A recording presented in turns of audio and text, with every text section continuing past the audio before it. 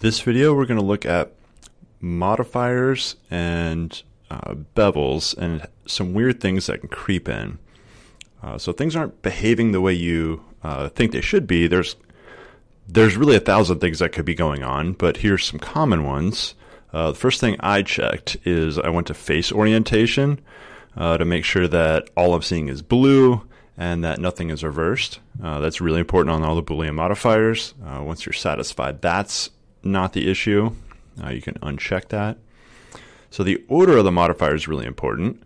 Here, if I delete all of them, so you see the original, this cube already had a bevel on it. And we'll undo that. Put them back. All right, so it already had the original kind of outer bevel right here on the big edges. But what I want to do is bevel these indentations. And right now the bevel's the fourth modifier. If I push it up to the top, it'll bevel first before it cuts out any of the holes. If I push the bevel down one, it'll cut out the first hole and bevel. And then cut out the second, third, fourth, fifth, sixth side. So if I push the bevel down again, you'll see that the two side got beveled because now the second Boolean is processing before the bevel. Now if I move the bevel to the third, past the third Boolean, that gets beveled as well. And we'll look at the fourth side. Now I'm going to push the bevel down again.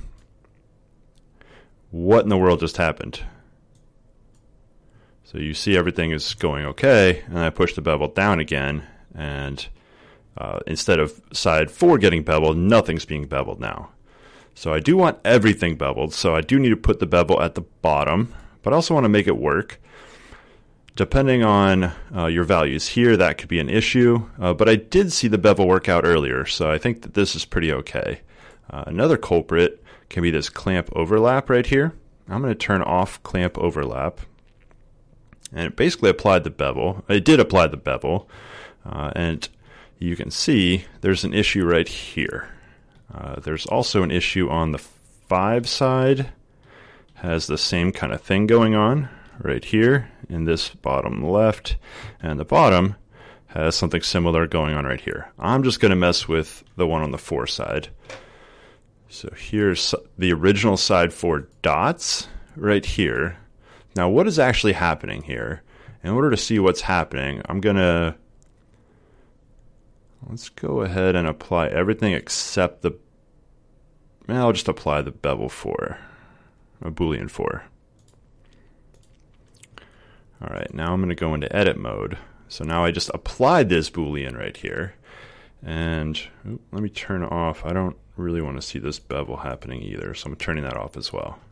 All right, so everything looks fine here, but if we look closely right here, if I highlight this, it says one vertice, but I'm going into X-ray mode. So this is the regular mode here, opaque mode, what do they call it, solid mode.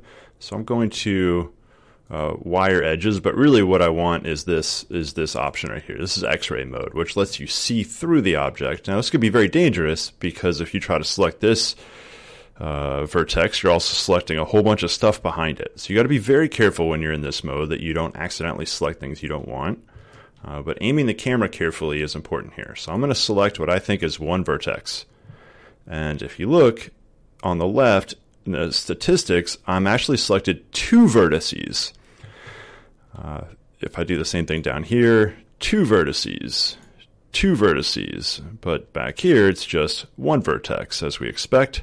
So there's an issue that the way the Boolean cut, it actually created 2 vertices that I believe have the same exact coordinates. They're right on top of each other. And we have to turn them into 1 vertex. There's a few ways to do it. I could select everything, M to merge. Now merge by distance. Depending on the scale of your model, you may need to change this merge distance, but I'm going to just keep it right here. And that is one way to fix it. So it's just merged. Now I'm highlighting 1 vertex, whereas before these were 2 vertices. I'm going to turn the bevel back on, and you see that everything is good. All right. There is one issue that I'm going to have to go and do this for all the sides. So that can be pretty annoying. And later I may want to change the shape I cut out. All right, so let's fix this in a non-destructive way. So I'm going to undo all this stuff.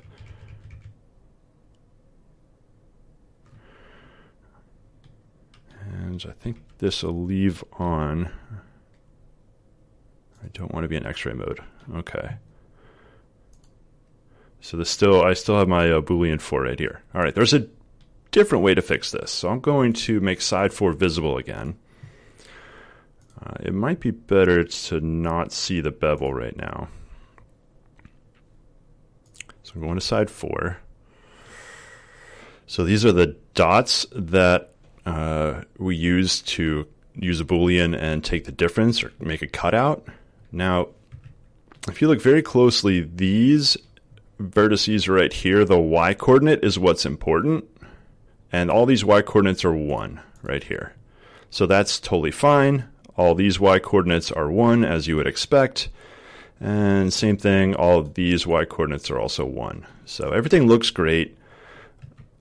Go back and select the cube now. And I'm using tab to go between object and edit mode quickly. And in this, the y-coordinate is 1, 1, 1, 1. So all the y-coordinates I want are 1. They should be on the same plane. Now, morally, they are on the same plane. However, the way numbers are stored in computers is there's a decimal approximation. So it's not exactly storing it as 1. It's storing it as a floating point number, very close to 1. And so sometimes when the math gets going and Blender computes the differences, it's not exact. And that little bit of error is what we saw showing up here. It also showed up on 5 and 6. So how do we fix that? So I'm clicking on side 4. So the way I'm going to fix it, I'm going to take these dots, I'm going to grab them on only the y-axis because I want to move them. I'm going to move them a little bit out, but I only want to move them a tiny bit out. There's a few ways to do it. I could look down the x-axis, zoom in a bit. Now when I grab G, Y to slide on the y-axis, I'm just going to move it over just a tiny bit. And what I was looking at was right up here. So however much I moved it right there, that tiny bit. Okay, now we'll hide this, look at our dice again, back to the modifiers. All right, so we got Boolean 4. So you can see that's right there. Yeah, technically it moved the vertices a tiny bit in here. It moved them sort of to the right a little bit, but only a very small amount. It probably wouldn't matter. But when I turn the bevel back on, look at that. It's fixed, and I fixed that issue with having the duplicate vertices on top of each other. And so that fixed the dot right there. Now I can go do the same thing on the side 6. In object mode, I could grab here G, Z. Now you can also type a number. I think I want to go down here, so negative 0.001, enter. That slid it down the tiniest little bit. Now I can hide side 6, and that was enough to let us to correct the issue. You can play around with other properties of the bevel, but clamp overlap is what the key to take off here. Now, why do we have clamp overlap? What is it useful for? If you bevel too much, your bevel could go outside of this constrained area right here. So if I bevel too far, I'm going to cross this edge, and that's where things get bad. So if I increase my amount right here, that's where you start, whoa. That's where you start to screw things up. And that's what the clamp overlap addresses, but it doesn't always address it in a way that you want. So you can turn off clamp overlap, but you do then have to be careful that you're not going outside of wherever the buffer is that you've created.